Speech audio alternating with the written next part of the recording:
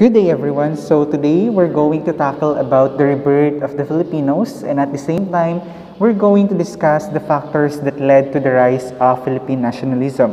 But before anything else, let's define first the meaning of nationalism. So according to Andres Bonifacio, nationalism was the highest and purest kind of love. It was also the state of mind and deep sentiments of a certain group of people towards their native land and to the people who belong to the nation. So sa madaling salita, pag sinabi nating nationalism, ito yung pagmamahal ng isang tao or a group of people sa kanilang sariling bansa. Filipino nationalism began when the people in the Philippines already realized that their country was the Philippines and they were Filipinos. Alright, now let's proceed to the factors that led to the rise of Philippine nationalism. So the first factor is the rise of liberal ideas. Paano ba nakapasok yung liberal ideas sa Pilipinas before? Okay, so the liberal ideas came to the Philippines through the continuous contact of the Filipino illustrators with the West. Remember na may mga Pilipino noon na nakapag-aral sa Europa at kung ano yung mga natutunan nila doon, na idala nila dito sa Pilipinas nung sila ay nakauwi. And kung i-compare natin yung mga countries sa Europe dito sa Pilipinas, mas liberal yung policy nila ron or yung pag-iisip ng mga tao doon, unlike here in the Philippines na limitado dahil nga sakop tayo ng mga Espanyol. So noong 1700, naranasan ng Europe na magkaroon ng iba't ibang revolution when it comes to religion and in government. So in the aspect of religion, nakilala si Martin Luther. Sino ba si Martin Luther? So he is a German clergy na kinwestiyon niya yung iba't ibang policies ng church na sa tingin niya ay hindi naman tumutugma dun sa tinuturo ng Biblia, particularly dun sa giving of indulgence. Ano ba tong indulgence or yung indulhensya? Ito yung mga binabayaran ng mga tao sa simbahan para daw pag namatay sila, yung kaluluwa nila ay mapunta sa langit, na kinwestiyon ni Martin Luther. Sabi niya, hindi naman align or hindi naman tumutugma dun sa tinuturo ng Biblia. So nagkaroon ngayon ng issue sa pagitan ni Martin Luther at saka mga kasama niya, and of course dun sa Catholic Church. So the move of Martin Luther shaken the absolute power of the Catholic Church. Gambala ang church dun sa ginawa ni Martin Luther. Kaya nagkaroon ng revolution when it comes to the aspect of religion. Now let's proceed to the aspect of government naman. Ito namang sa government na sa may France. Okay, so the French people, nagkaroon sila ng revolution against the monarchy of King Louis XVI and Marie Antoinette. Okay, so ano bang nangyari? Bakit ba nagkaroon ng revolution sa France? Ito kasing dalawang ito, itong mag-asawa na si King Louis XVI and si Marie Antoinette, they impose excessive taxes to the people, and then yung taxes na nakokolekta nila or yung pera, binibili nila ng mga luho nila, okay? So they use it for their luxury and did not implement projects for the welfare of the people. They decided to have their own revolution and to overthrow the monarch. So dito na nagkaroon ng idea yung iba't ibang tao na, you know, they had the power to break the contract to their government kapag hindi nila nagugustuhan, especially kapag inaabuso na yung mga rights nila. And of course, they can question and challenge the absolute power of the government. Now let's proceed to the second factor that led to the rise of Philippine nationalism. We have the development in international trading. The opening of Suez Canal gave way to the easy transportation from Europe going to Asia. Take note, noong 19th century, nagbukas ang Suez Canal. Itong Suez Canal na to ay ruta siya na papunta sa Europe to Asia or Asia papunta rin Europe. And then, instead of crossing the Atlantic, yung mga barko, they would pass the Suez Canal and this shortened the time of travel. So, napaiksi yung oras ng pagbabiyahe at the same time, yung ruta, mas napaiksi siya. Okay? Noong 1834, ang Port of Manila ay nagbukas sa international trade, and this brought tremendous development in the economy of the Philippines. Of course, nung nagkaroon na ng kalakalan at nakisali ang Pilipinas sa kalakalan, nagkaroon ng development sa ating ekonomiya, especially sa mga ngalakal, sa mga Pilipinong mga ngalakal. And then, the hacienderos and the inquilinos were able to participate in the trading of tobacco, rice, sugar, abaca, and other Filipino goods. So, anong naging effect nito? Of course, nagkaroon sila ng big profit. And then this big profit gave them opportunity to send their children in Europe para mag-aral. At yung iba pa nga, mas pinipili na lang nilang mag-settle sa Europe to avoid the restrictions set by the Spaniards. As I mentioned earlier, na kung ikukumpara natin mga countries sa Europe, sa Pilipinas, mas liberal doon or mas open-minded sila and walang restriction. And then, aside from the Filipinos, of course, the Chinese in the Philippines also gained wealth because of the international trade. And, di ba pagka sinabi natin Chinese sa Pilipinas, number one na papasok sa isip natin ay yung Binondo, okay? So, their community in Binondo gained influence because of their participation in trading and the wealth that they have. Okay, now let's proceed to the third factor, the political instability in Spain. So like the other government, the absolute power of the Spanish monarch was threatened by liberalism. So kung ano yung nangyari dun sa France, ganun din yung nangyari sa Spain. Okay? So kinwestiyon ng mga Spanish people yung kanilang government. Kumbaga sa Spain kasi nahati yung population nila when it comes to type of government na gusto nila. So yung iba, mas prefer nilang magkaroon ng liberal government while the others preferred absolutism. So ang nangyari sa Spain noon ay nagkaroon ng continuous changes in the monarchy of Spain. So pabago-bago sila ng namumuno. During the Napoleonic Wars, the Spanish monarchy had a lot of expenses. So itong Napoleonic Wars na to, it's a war na nangyari sa Spain. So syempre kapag may war, expected na maraming masisira, maraming mawawala, and then yung funds ng government mauubos din. So anong ginawa nila para makabangon sila after ng war? They impose additional tax to the people. Syempre nagkaroon na ng problema sa kanilang ekonomiya. So ito yung naging dahilan kung bakit yung mga tao ay gusto nila magkaroon ng reforma sa government. So, nagkaroon ng Cadiz Constitution of 1812. It mandated the transformation of the Spanish government. So, from monarchy to the constitutional monarchy. Okay? So, maraming changes na nangyari sa kanilang constitution before. And the changes made by the adaptation of the new constitution brought confusion to the Spanish people. Yung majority ng population sa Spain, mas gusto nila yung old system of government because their perspective in the new system was just a new version of the absolutism government of France. The continuous change of the government from absolute to liberal government and from liberal to absolute government brought instability, not only in the Spanish government, but also to the Spanish colonial government in the Philippines. So, dahil nga sakop tayo ng Spain at mismong sa country nila is hindi naman stable yung kanilang government, nadamay pati mga colony ng Spain. Okay, now let's move on to another factor that led to the rise of Philippine nationalism. We have the administration of Carlos Maria de la Torre.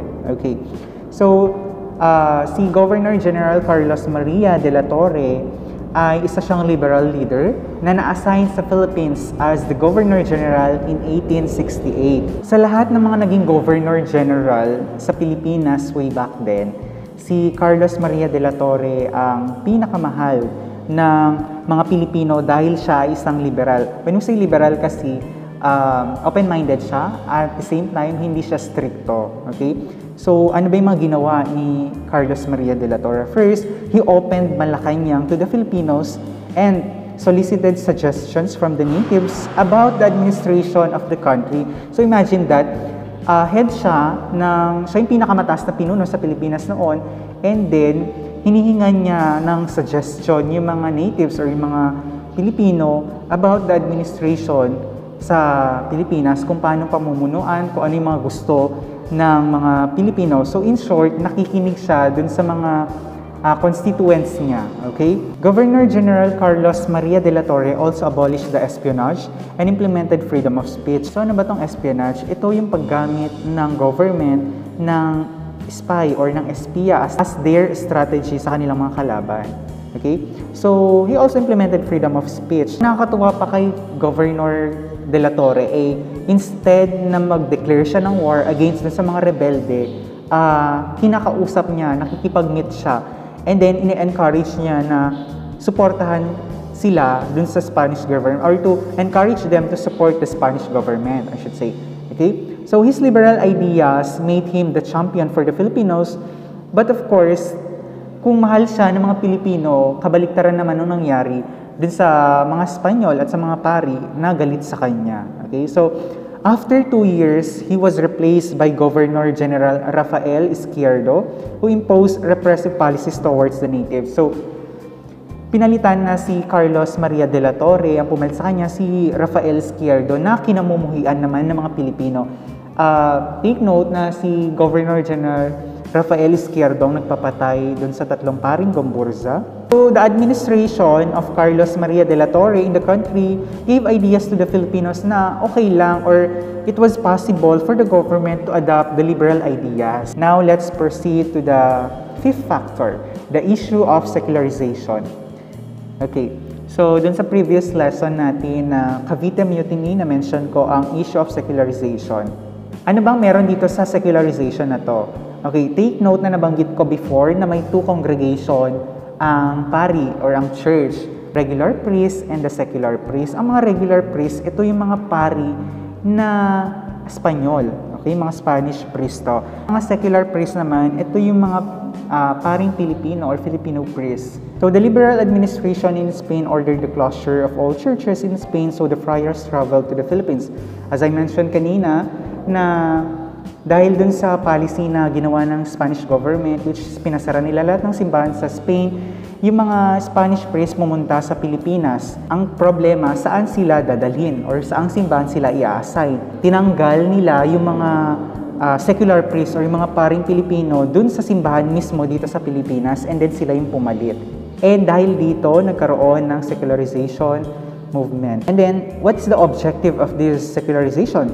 Its objective is to fight for the rights of the secular priests, and it was headed by Father Pedro Pelaez and Father Mariano Gomez. Kaya lang, namatay si Padre Pelaez dahil sa lindol na nangyari sa Manila. So, ang pumalit sa kanya ay si Father Jose Burgos. So now, let's proceed to the next factor, the execution of Gomburza. Paano ba pumasok yung Gomburza para mapaigting pa yung pagiging nationalismo ng mga Pilipino? Okay, so in 1861, Archbishop Gregorio Meliton Martinez issued a decree which removed the parishes of the secular priests from them and transferred it under the control of the Spanish priests. The secular priests fought for their rights and sought the assistance of Marshal Francisco Serrano.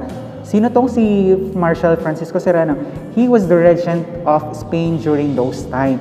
However, the supremacy of the regular priests was dominant. So, and even the Spanish colonial government in the Philippines could not contradict their decisions. Okay, now let's try to discuss the important details about the 3 priests or the 3 martyr priests, Father Gomez, Burgos, and Zamora. So let's begin with Father Gomez. Father Mariano Gomez was known for his leadership in Bacoor, Cavite, not only in the spiritual development of the parishioners but also in economics. Ano ba yung pag-uugali ni Father Mariano Gomez? So, pinapahiraman niya ng pera yung mga parishioners without interest, okay? And then, hindi lang siya kilala sa Bacoor, Cavite, but also kilala din siya sa Batangas because when they needed to raise funds for the representative of the secular priest to Vatican, etong si Father Gomez ay isa dun sa mga nagsolicit ng pondo, okay? Okay, now let's move on naman kay Father Burgos. Father Jose Burgos was the most promising among the 3 priests. Why?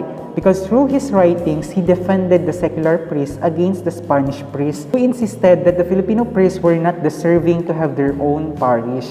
So itong si Father Jose Burgos ang pumalit kay Father Pedro Pelaez bilang kura paroko ng Manila. And yung mga sinulat niyang essay ang mas nagpagalit pa dun sa mga Spanish priests. Okay? And lastly, let's proceed to Father Zamora. Father Jacinto Zamora was the parish priest in Marikina. He was the classmate of Jose Burgos and also part of the secularization movement. In January 1872, the workers in Cavite Arsenal had the rebellion against the additional deductions in their salary and the loss of exemption in tribute.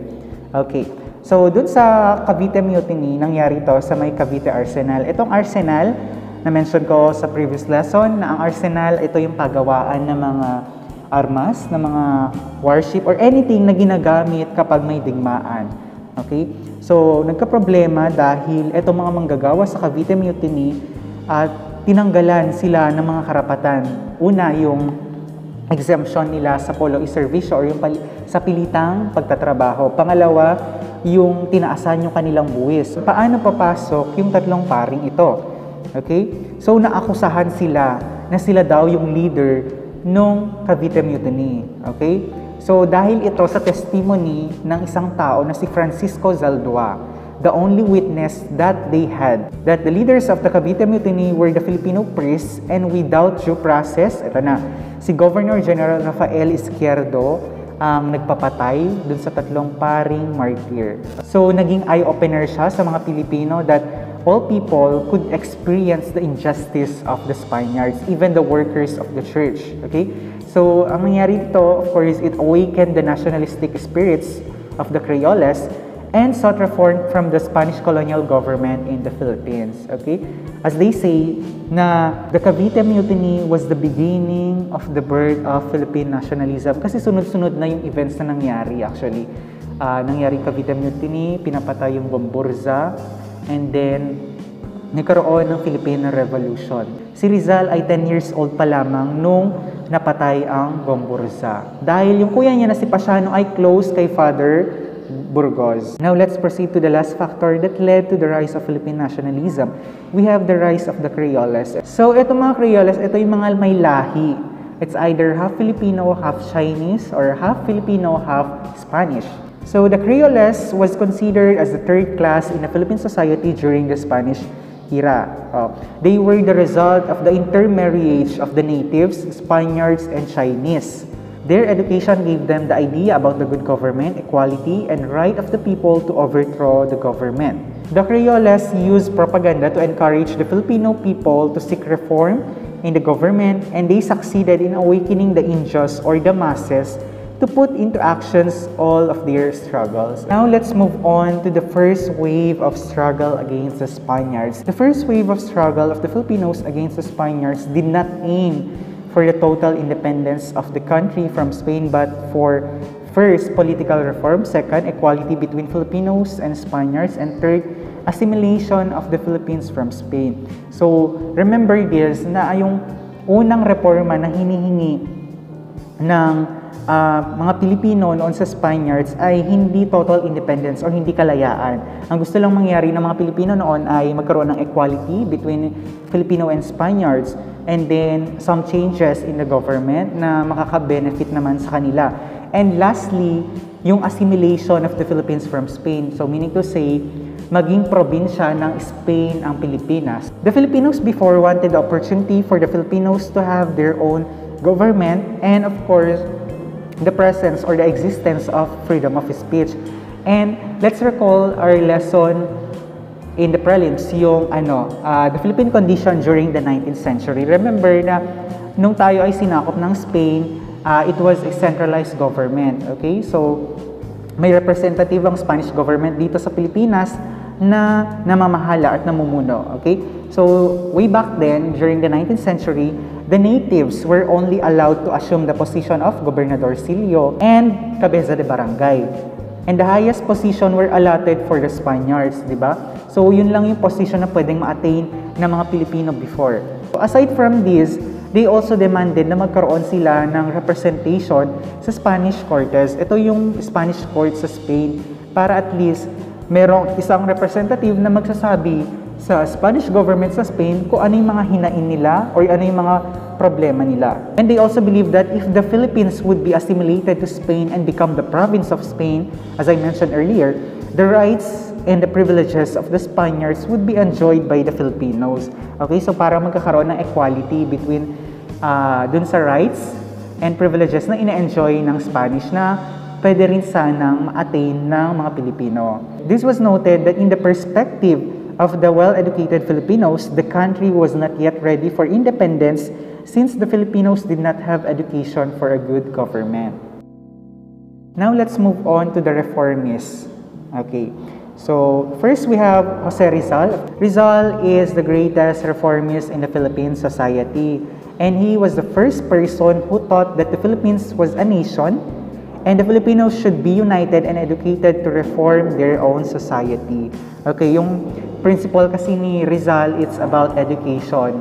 Yung edukasyon ang magiging parang solusyon sa problema ng Pilipinas. So his novels and essays inspired the Filipinos to write for their rights and for their independence. Ito yung naging platform niya para ihayag yung mga kamaliang ginagawa ng mga Spanish government and of course, para ma-inspire yung mga kapwa nating Pilipino. As we mentioned before, he came from a wealthy family of Mercado of Calamba, Laguna. So doon siya ipinanganak and may kaya yung pamilya ni Rizal. Okay, pinanganak siya noong June 19, 1861. Alam natin na si Rizal ay matalino simula nung bata pa lamang siya. Okay, so marami siyang awards na nakukuha. And his first novel, Noli Tangere, exposed the cancer in the society of the Philippines during the Spanish era. And then he also discussed the abusive actions of the friars and the backward government of the Spaniards. Then dun sa essay niya na The Indolence of the Filipino People and the Philippines a Century Hence, he stated that the friars were the deceivers because they taught the wrong religion to the Filipinos and used it to satisfy their selfish intentions. So si Rizal ay na-declare bilang erehe at filibustero. Okay? When we say erehe, ito yung mga tao na against dun sa policy ng church. And pag filibustero, ito naman yung mga taong against or contradict siya dun sa policy ng government. Or to make it simple, erehe and filibustero are the enemy of the church and the government. So, pinatawan si Rizal bilang erehe at filibustero. Okay? So remember, he stayed in Europe for 8 years where he moved freely. He founded the La Liga Filipina, but the Spaniards planted anti-government pamphlets on the luggage of his sister Maria when they returned to the country from Hong Kong. And then, dahil dito, ayun, pinatapon siya sa may dapitan sa Zamboanga for 4 years. And then, after 4 years, he volunteered as a doctor to Dapitan, but he was accused as the founder of KKK. So, siya yung napagbintangan na leader ng KKK. So, he was executed in December 30, 1896, and dahil dito, mas nagalit ang sabayanang Pilipino. Okay? So, his death was the start of the new chapter of the history of the Filipinos. Next reformist we have is Graciano Lopez Jaena. So, he is one of the greatest orators in the Philippine history, and he used his talent to expose the true conditions of the country under the Spanish rule. So ano pa ba mga ginawa niya? He defended the Filipinos and let other nations know that we, the Filipinos, were also capable to handle reform and development. Okay, si Graciano Lopez Jaena ay pinanganak sa Iloilo. And he gained his education in the seminary but he did not continue because he criticized the friars. And mayroon siyang isang ginawang literary work which is The Fray Botod. It's a novel about the friar which he described as a big-bellied man, abusive, immoral, and selfish. In 1889, together with other Filipinos in Madrid, they founded the La Solidaridad, and it was him who became the first editor-in-chief of La Solidaridad. Ano ba itong La Solidaridad? It was a newspaper na nagpa-publish or naglalaman ng mga true condition of the Philippines. And itong newspaper na to, it encouraged everyone to seek for reform. Graciano ay nakatira sa Spain without financial support from his family. And dahil sa kakulangan sa pondo, yung kanyang health ay nagsuffer. Okay? And ang ikinamatay niya ay tuberculosis and namatay siya noong January 20, 1896 in Barcelona. Now, let's move on to the third reformist. We have Marcelo H. Del Pilar. So, he became the second editor-in-chief of La Solidaridad. He was also a brilliant writer and a social reformer. So, katulad ng mga naunang nabanggit natin, he also used his pen to campaign for social justice and expose the hindrance in the attainment of the development in the Philippines. So, itong mga reformist na to, ang parang platform talaga nila is through writing. Doon nila ina-expose yung mga injustices ng mga Spanish government. So, he was born in Bulacan, Bulacan on August 30, 1850. So, he came from the family of writers. He studied in University of Santo Tomas and finished a law course. He used his mastery in Tagalog language to encourage the Filipinos to have self-dignity as a Filipino. So ito na, noong 1882, he founded the Diaryong Tagalog. It's a newspaper which published the nationalistic sentiments of the Filipinos. And then noong 1888, he also wrote the manuscript entitled Kaiingat Kayo, the manuscript which defended Rizal against the friars. Okay, dahil itong mga friars na to, kumbaga, they labeled Rizal as the enemy of the Catholic Church. So, bilang depensa ni Marcelo, isinulat niya yung Kaiingat Kayo. And lastly, he also wrote the Dasalan at Toksoan, which criticized the prayer, Our Father and Hail Mary. Del Pilar pointed out that the friars were greedy and they used religion to get money and resources from the Filipinos. So, yung mga sinulat niya, katulad ng mga nauna, ay mas nagpagalit sa mga friars. And then, they ordered his arrest. But to avoid being arrested, he went to Spain in October 1888, okay? So, sa Madrid, nung pagkarating niya sa Madrid, he continued his writings against the friars and the abusive policies of the Spaniards. Katulad kay Graciano, siya rin ay namatay dahil sa sakit na tuberculosis. So, he died in Madrid on July 4, 1896 without realizing his goals. Now, let's move on to the last, the Organization for Reform. So first, we have the Círculo Hispano-Filipino.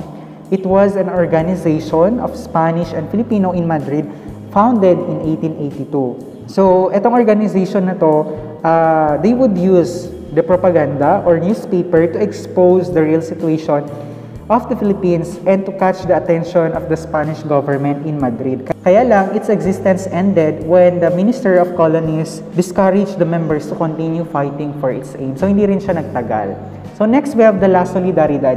It was a newspaper which was the organ for the Filipinos to express their sentiments for the Philippines and against the Spanish colonial government. And it was founded on January 1, 1889, but the first subscription came out on February 15, 1889. So, yung mga Pilipino noon, kapag interesado sila or meron silang nagawa na essay or articles, pwede nila itong ibigay sa editor-in-chief para maipublish din, okay? So, gumagamit sila ng pen name to avoid their identity by the Spanish government. Actually, usong-uso to noon sa mga reformists. They use pen names to avoid their identity or to hide their identity. For example, si Jose Rizal, gumamit siya ng pen name na Dimas Alang and Laon Laang. So, the La Solidaridad aimed for the secularization of the parishes in the Philippines, participation of the Filipinos in their own government, freedom of speech, equality, assimilation, and the representation of the Filipinos in the Spanish Cortes. So, yun yung mga parang ini-aim or yung goal ng La Solidaridad. However, dahil sa kawalan ng pondo and nagkaroon din ng dispute or ng alitan sa mga members, hindi rin siya nagtagal. So, it ended on November 15, 1895. And lastly, we have the La Liga Filipina. Okay.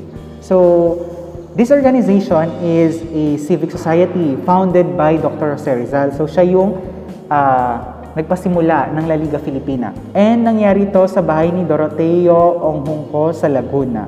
The La Liga Filipina aimed for the unity of the whole archipelago, mutual protection of law, defense against violence and injustice, and application of the reforms needed by the society.